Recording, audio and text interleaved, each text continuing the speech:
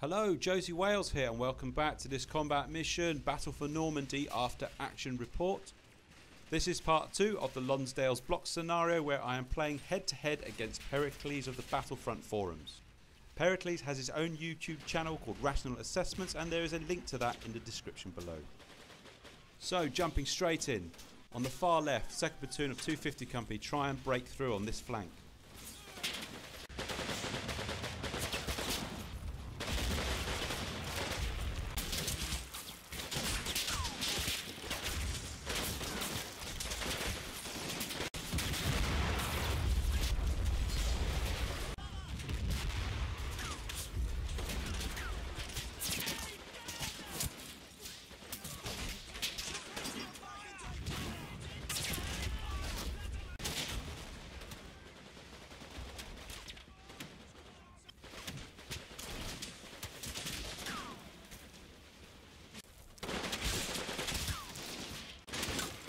After some initial success, the Germans are defending in depth and progress forward is proving difficult.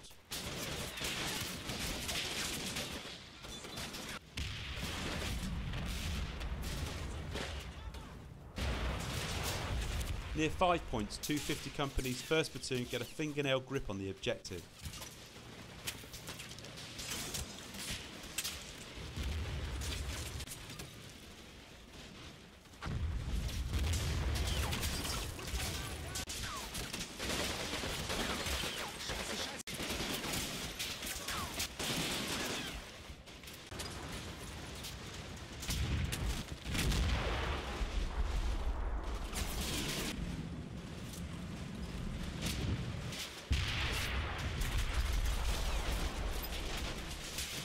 A 4.5-inch strike is called in on TRP2, but several shells go wide and friendly casualties are sustained.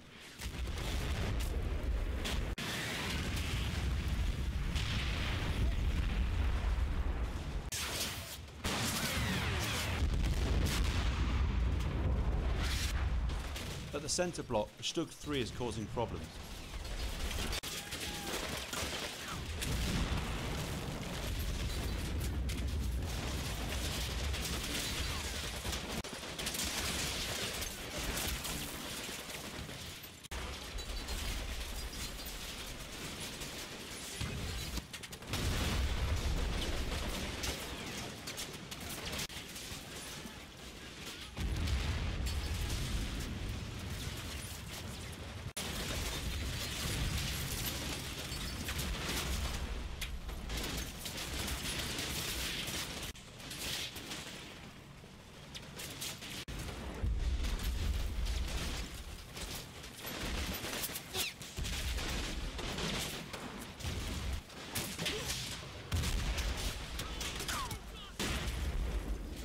As the remnants of the 3rd Parachute Battalion begin to break under the strain, fresh troops of the 1st Parachute Battalion enter the fray.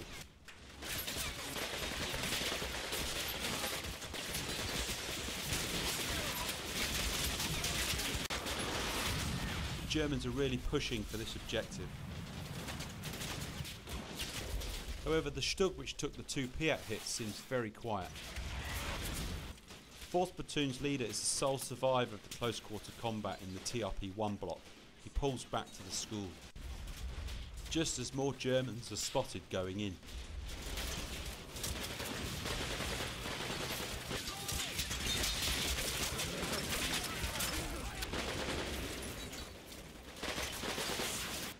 On the right, the surviving Stug on this flank has positioned itself behind some high hedgerows.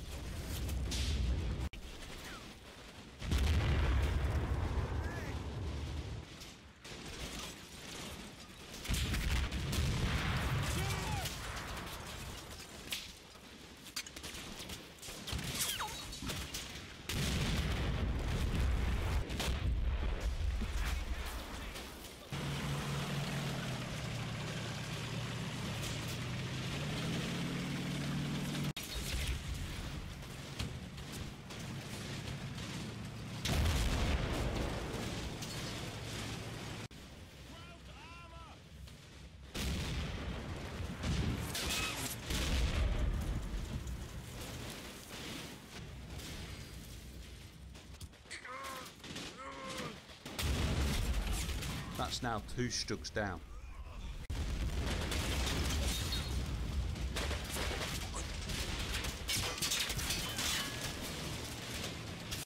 A German tank is spotted moving along the road through East Block towards the church. I initially identify this as a Panther and realise I am in serious trouble on this flank. However, I quickly realise my error and correctly identify the tank as a King Tiger. I upgrade my assessment to actually being in serious trouble on this flank.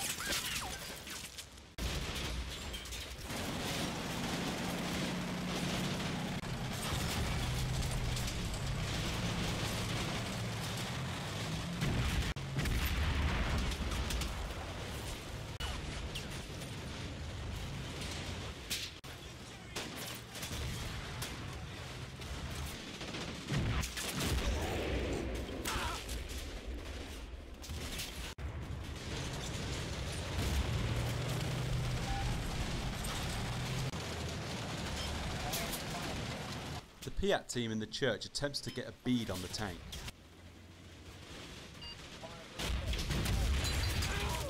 Fat chance of that.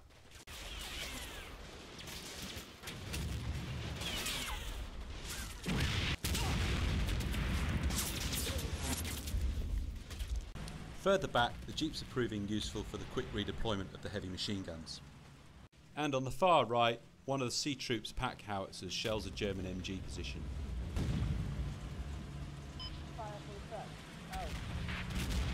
Strategic Update 3, 0924 hours, 24 minutes into battle. On the far left we have 250 Company of the Royal Army Service Corps, with 2nd Platoon attempting to break through on the left edge of the map, and 1st Platoon harassing the 5 points objective. To their right is G Squadron, although 1st Flight are also aiding with the push on the left flank, with 2nd Flight mostly being kept in reserve, as are 3rd Flight on the right. In the centre, 3rd Battalion have been whittled down to just a handful of troops, with 1st Battalion becoming more committed with the centre defence. 1st Platoon are staying in reserve on the left, with 2nd Platoon fighting it out for the centre block objective. 3rd Platoon hold the school district. Holding the right are the South Staffordshires, with 11th Platoon moving to support 3rd Battalion at the school. 12th Platoon are seeking cover from the rampaging King Tiger and have currently borne the brunt of its attack. 9th Platoon are still holding the observation post objective but are also seeking cover from the tank. And 10th Platoon are still being kept in reserve. The Sea Troop pack howitzers have now found better firing positions on the right flank, with the single howitzer from F Troop repositioning on the left. The leftmost AT gun has found some infantry target, but the Stugs on this flank remain out of its line of fire. The 6-pounder on the right has claimed a Stug, and although covering the King Tiger's approach, it is unlikely it will do any damage unless it gets a hit on the tank's side. The disposition of the enemy armour is as follows. 1 Stug is on the 5 points objective. There is potentially another assault gun just to the east of it. Although it has not been spotted, something has been shelling the centre block from this vicinity. The Stug on the centre block has been hit twice with Piat rounds, and I'm wondering if its main gun is out of action. The South Staffordshires took out the first Stug with a Piat round, and the support element took out the other one with a 6-pounder gun. However, the subsequent arrival of the King Tiger on this flank did not diminish my opponent's firepower for long. On the left, 250 Company's 2nd Platoon and G Squadron's 1st Flight attempted to break through. However, the Germans have good positions in hard cover and are easily brushing off any attempt I make to advance. I may need to forget about breaking through here altogether and redeploy these troops where they can be of more use before they become combat ineffective. At the centre block, 2nd Platoon of 1st Battalion have been squeezed into a handful of buildings at the southern end of the objective.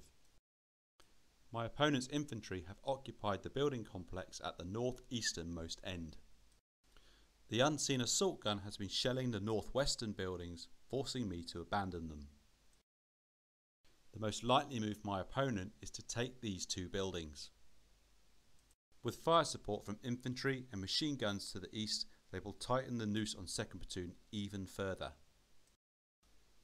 1st Platoon are still in reserve, but can be used to counter the German push when the time is right. On the right flank, my main problem is finding the best way to deal with the King Tiger. Its 88mm gun is slaying everything it can get a line of fire to. The 6-pounder and pack howitzers won't be able to damage this beast from the front, but might have a chance if my opponent presents one of its flanks. I opt for a defensive strategy, and the troops defending this flank have pulled back behind the buildings. Smoke from the mortars will be used in an attempt to blind the tank. The status of the objectives remains unchanged. I have not been able to hold on to my fingertip grip on 5 points. The battle lines currently look like so. One final push is attempted on the far left by 250 Company's 2nd Platoon.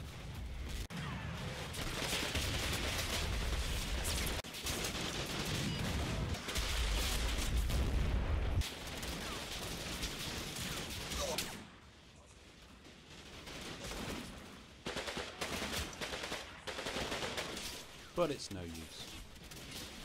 The attack is called off. Fire manoeuvre is used to withdraw the embattled troops until contact is broken.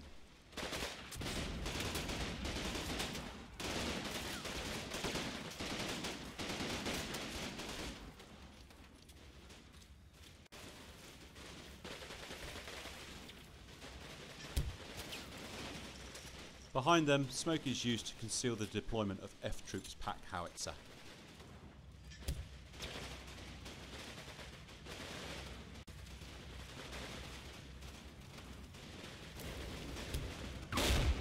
On TRP2, the barrage comes to an end.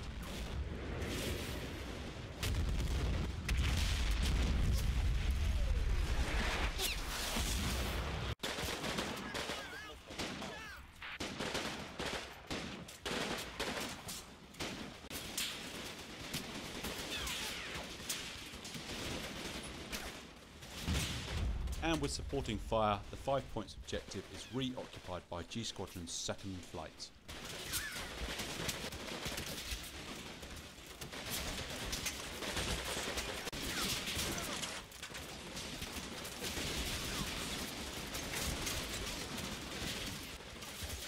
On the east side of the objective, a German infantry platoon is spotted in the open.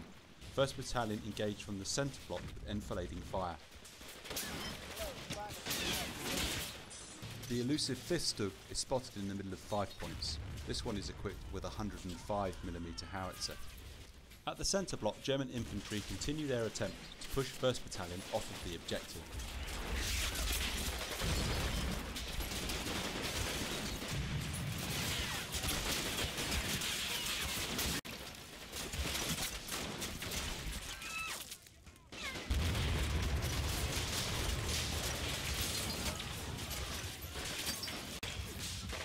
One team from 2nd Platoon decides to push back.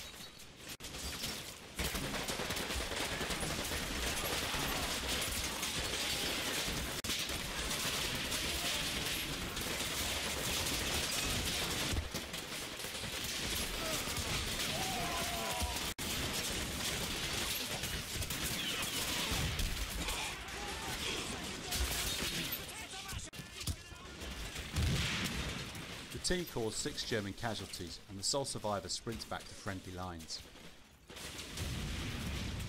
As reinforcements move in, further German encroachment into the centre block is temporarily halted. On the right, smoke is used once again, this time to blind the King Tiger.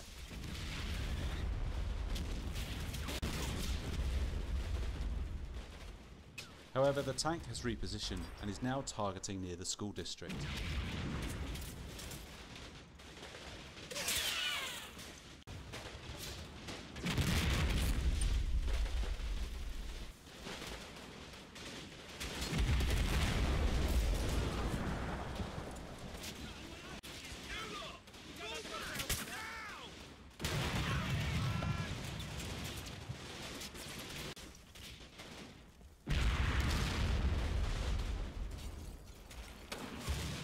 Under its covering fire, infantry start to approach the school.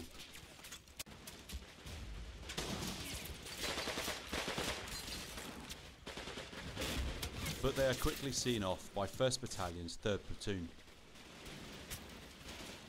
With the King Tiger preoccupied, a PIAT team from 1st Battalion's AT section uses the smoke to manoeuvre forwards of the church.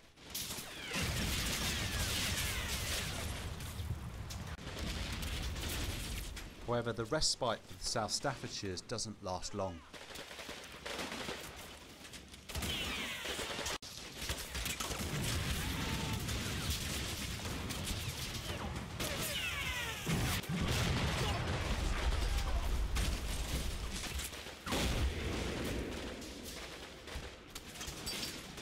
Additional smoke is used to conceal the redeployment of one of Sea Troop's pack howitzers.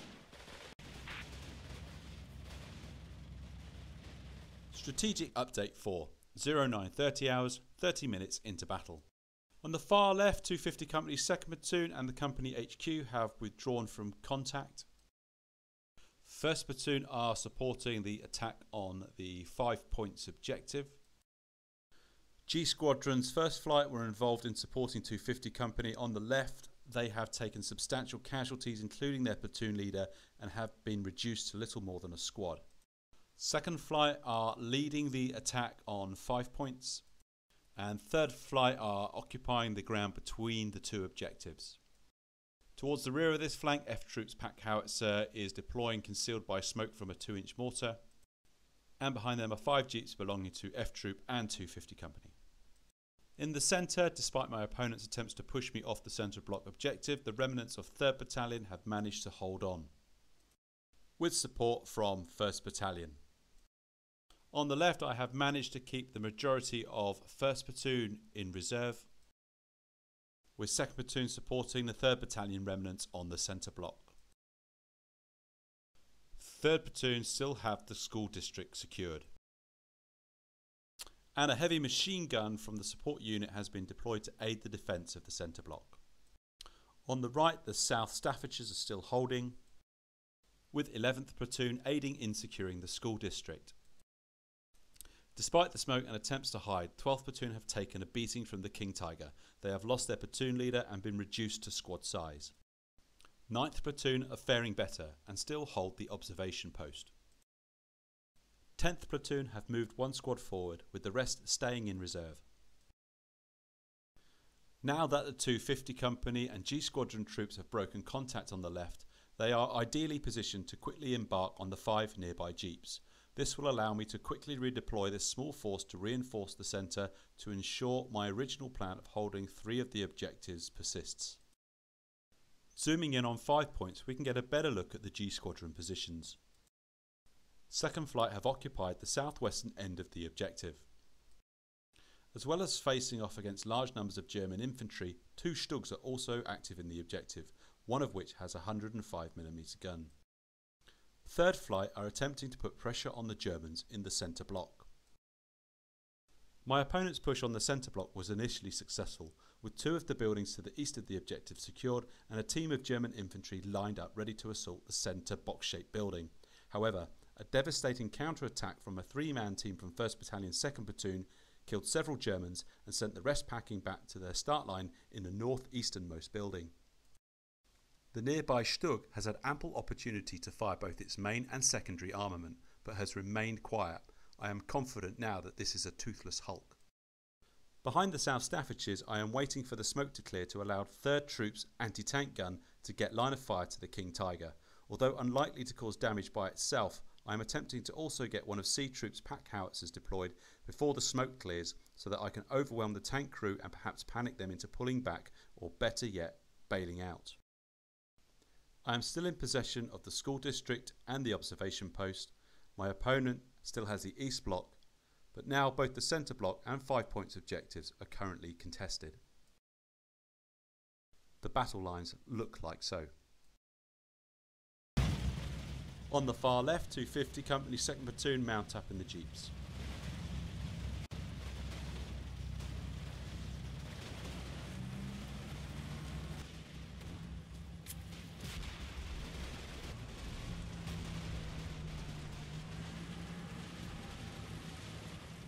One of the jeep drivers is hit.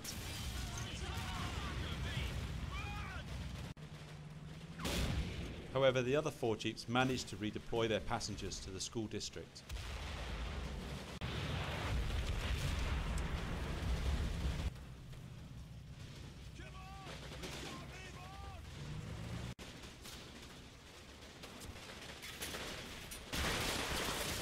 On 5 points, the battle heats up.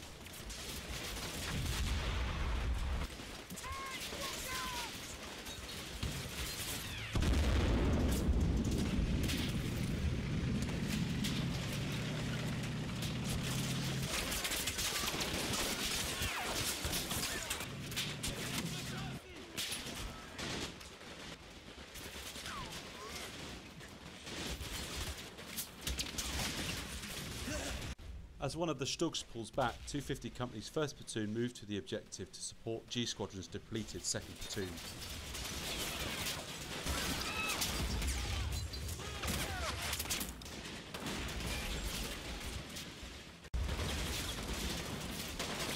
Smoke is popped into the road to facilitate a crossing to the other side.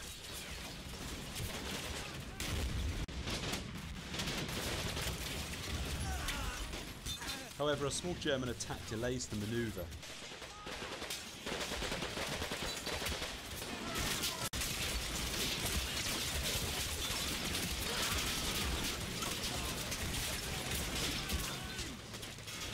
Then one of the Stugs reappears, forcing the platoons to displace.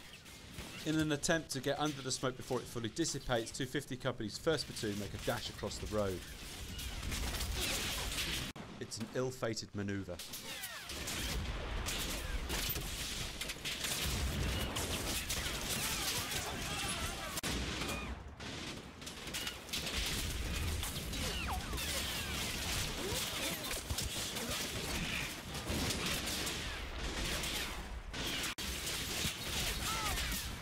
Only a handful survive, and the slaughter causes G Squadron's 2nd Platoon to lose their nerve and pull off of the objective.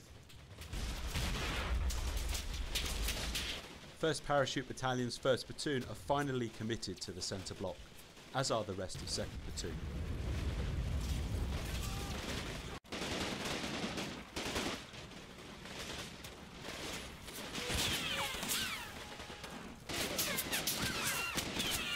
The push by the 2 platoons catches the remaining Germans in the centre block in a crossfire.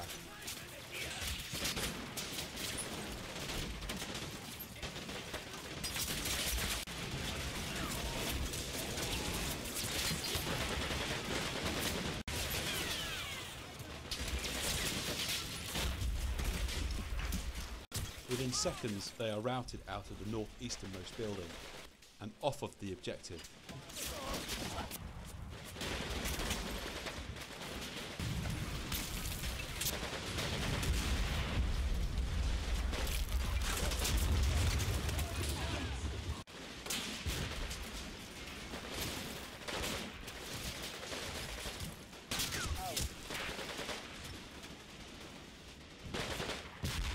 Positions that were in German hands only moments ago are now occupied by 1st and 3rd Battalion elements.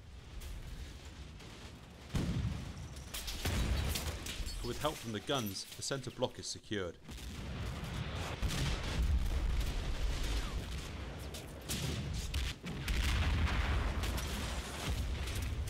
However, the occupying force is weakened, and I fear a counter-attack is imminent.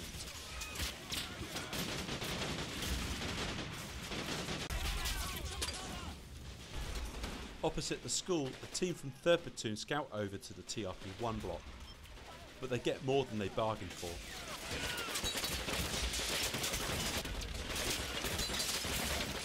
The German squad have been lurking in the block, preparing to attack the school district.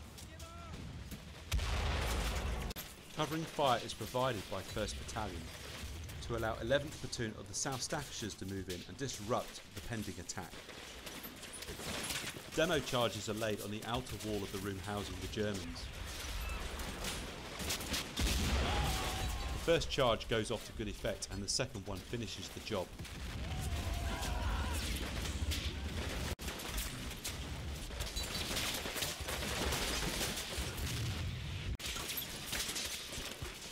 However, this turns out to be more than just a mopping up exercise as another German squad pours into the block.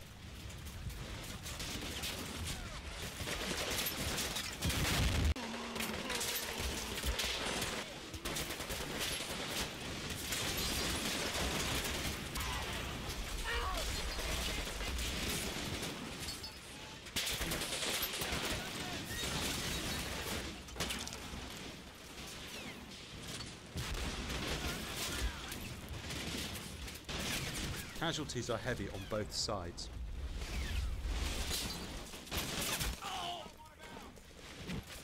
However, as more Germans rush in from the east, so do more paratroopers from the west to prevent a build-up of units that could threaten the school district.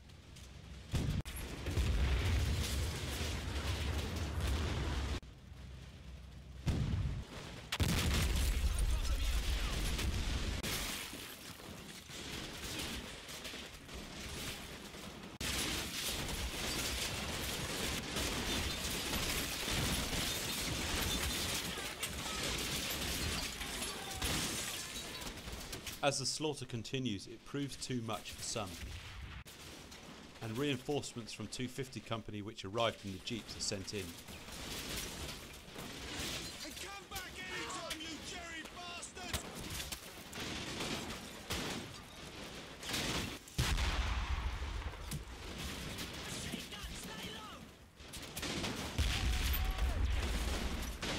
More and more German reinforcements continue to pour in, and I am surprised at how much strength my opponent has left. I consider the price paid for contesting the TRP-1 block. It has been high, however the school district remains secure. The King Tiger is still conducting its reign of terror on the right flank.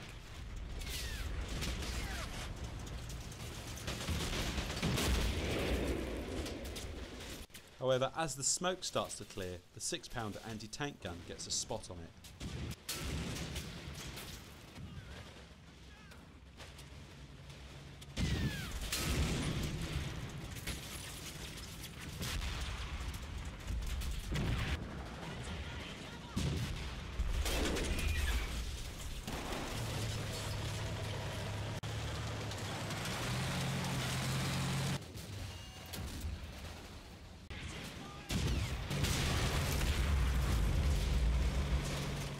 As the tank withdraws, the AT section Piat team push forward. And whilst waiting for the rest of the smoke to clear, the leftmost howitzer targets a German machine gun.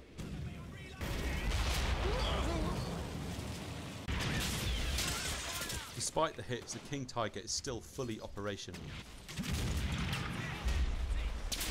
The Piat team waits for the right moment.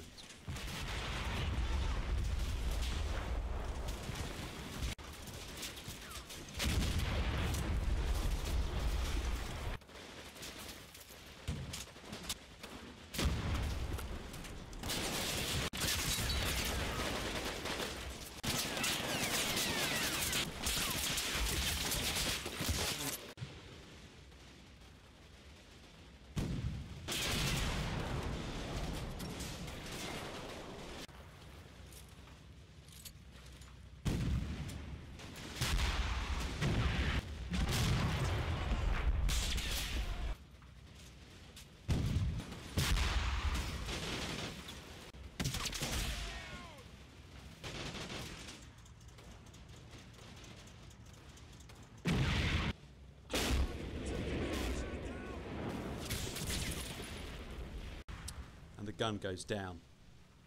To Despite the rampages of the King Tiger, the observation post objective is still held.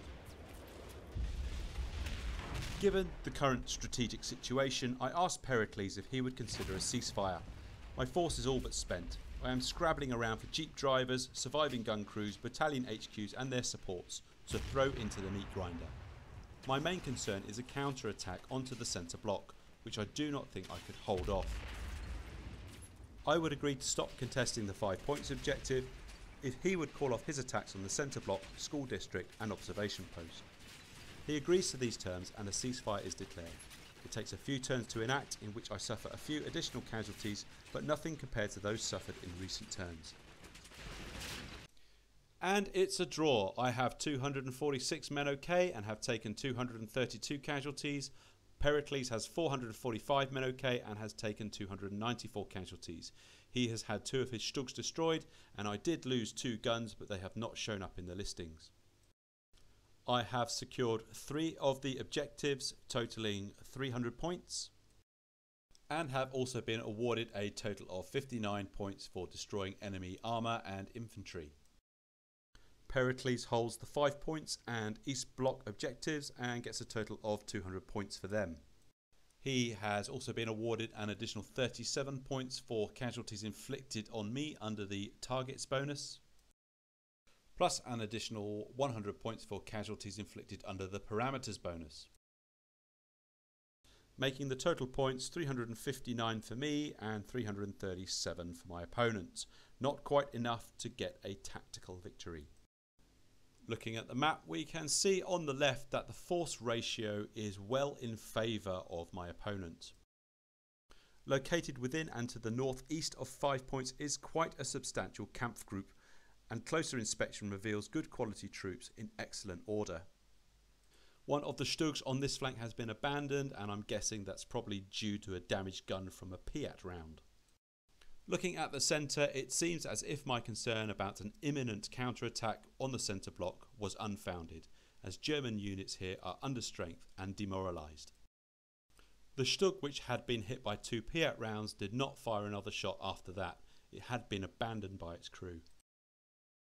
By the school district, my initial scout into the TRP block uncovered a German force building up to attack. Uncovering this build-up allowed me to undertake a pre-emptive attack with 3rd Platoon of 1st Battalion and 11th Platoon of the South Staffordshires, as reinforcements from 250 Company arrived in the jeeps to also take part in supporting the attack.